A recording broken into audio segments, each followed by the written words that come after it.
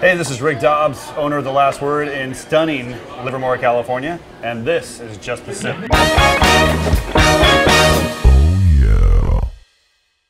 This is Josh Gelfand. He is he's brand ambassador for the Glenlivet, which is the old and storied Scotch in Scotland, because that's where Scotch comes from. But we're going to talk a little bit about that later. But let's talk about right now why it's called Just the Sip. Please. You did. I threw a few suggestions out there. The suggestion that was good was cocktails. But you said cocktails, and it was actually a bit of a struggle, because cocktails is kind of what this is. We're talking about cocktails and grinds and all that, and I was talking with my wife about it, who, you know, she wanted something a little more mild than just the sip. But come on, man. You mean that's never worked with her? Yeah. Come on, honey. Just at some point, early on, it must have. No, it took me a little bit. It was actually last week. Yeah. Finally. Well, cheers to that. Congrats. The Glenlivet has basically been the #1 single malt in the U.S. basically since Prohibition. Right. Probably during Prohibition too, but we don't have any official numbers. Use the location, right? They're the only ones that are allowed to use that name because of the location. Yeah, well, that's true. For a period of time, the entire Speyside region was referred to as Glenlivet, the Glenlivet Valley, because this was the first legal distillery in the region. After the new Excise Act was passed in 1823, 1824, George Smith got the very first license to distill. And so the transition from a kind of a smuggling economy to the more legitimate Scotch program, as the 1800s wore on, a lot of other distillers started using the name Glenlivet. John Gordon Smith was part of a lawsuit that actually almost bankrupted him, but the final result was the Glenlivet was this whiskey. The others had to use a hyphen. Their distillery name hyphen Glenlivet, which most of them did. 28 distilleries, almost everyone in the Speyside for a long time used their name hyphen Glenlivet, until the practice stopped and everyone kind of started standing on their own. But another cool thing about Scotch is how blends are blowing up. Yeah, I mean, I guess what we're seeing in the whole whiskey industry is everybody wants to get involved. Right. Everybody wants a piece of this, since everything's been blowing up over the last 10, 15 years. It's such a renaissance in all of this, right? Exactly.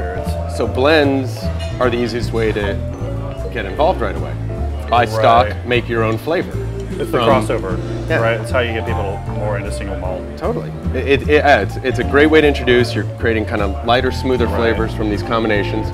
But as a producer too, it seems like it's easier because you can buy already made stock and not have to make your own and wait until it's ready. You can get out and make a new blend. Which is how they're kind of... and I think that's great. That's how they're offsetting the forthcoming aged whiskey crisis, right? Because so many people are buying it now that... It's the whole reason why white dogs are out. Yeah. I mean, everyone's launching a white dog. Every craft distiller, every craft distiller needs to get some revenue when they make their big investment. A lot of them are pretty bad, but they're pretty obviously trying to get out. So. They just need to put it on the shelf. Yeah. Some of them are good, yeah. I think it's time to develop. And then you've got the distillers using smaller barrels and getting faster aging that way. And stuff like that. I think the craft distilling movement is awesome. It's let's keep trying. We're seeing in distilling what happened in, the 70s, 80s, 90s in beer. Right. That was great. You'll get some crappy ones, but the cream will rise to the top. Right. What I like, and what I've learned in the spirits industry is the vast majority, and I say vast majority of the big brands that we know, are making really high quality craft products at scale. Right. I mean, they are still creating it in the way that these all products started as small craft, and they just found a way over time, because of money, because of popularity, and they can invest and take that same core product and bring it to scale. Right. And just because you're making a lot doesn't mean the quality is any lower. And I think with spirits in particular, the good spirits. Well, and that works both ways too. There's some people doing, mass-produced stuff that's pretty horrible. Yeah. Yes. Yeah. I think of the higher end quality products you're right. We know to look towards. In the whiskey side, in the Scotch whiskey side, even from blends, you have your kind of low end blends that are very young and very, just put out there. Is that what you're talking about? I'm not talking about any brand in particular. But that's the worst part of being a brand ambassador. You can't talk shit about anything, right?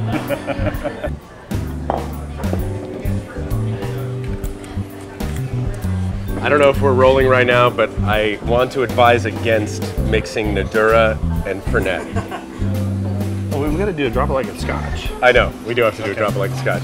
So to go with your brilliant, you must be tired segue, this is a drop it like it's Scotch. Drop it like it's Scotch. I think I named it, but well, actually Trevor Easter named it.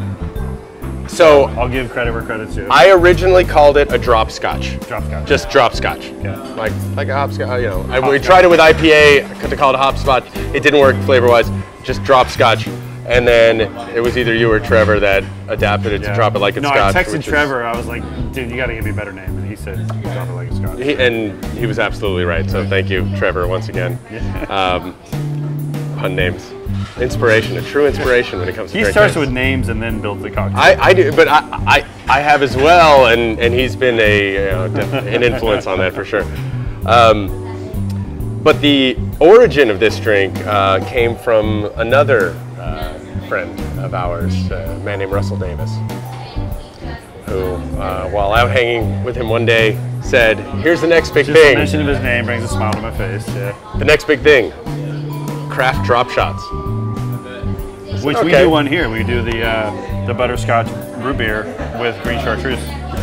There you go. Light the green chartreuse on fire, drop it in. It's a good one. Drop it in. Yeah. And the fact is, he was right. So I was out with him. I'm like, okay, what can I think of with one of my products that could work in that context?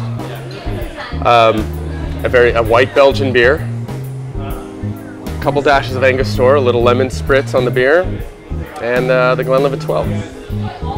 Drop it like it's Scotch. Good to see you, brother. Good to see you as well.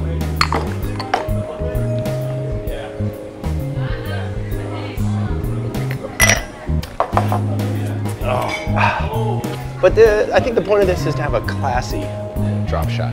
The thing about a drop shot is, well, you're right, make it classy, but drop shots are fun, crowds love them, but what if they can taste great too? You know, Yeah, it doesn't have to be a Jaeger bomb, which also. Bama slammers and kamikazes and the shots you grew up with, lemon drops. Lemon drop, that's the whole point of that. Right, so drop it like it's Scotch. That's good to have you, brother. Thanks so much for hanging out. My pleasure being here. Appreciate coming on the Just Sip, and just want to see what it feels like. Just a sip. It feels Sorry, okay. Sorry, we use cocktails, but I might be ready for what's next. Yeah, we'll see. I'll be gentle. I'll call you in the morning. Good to have you, brother. Thanks, Rick. Thanks.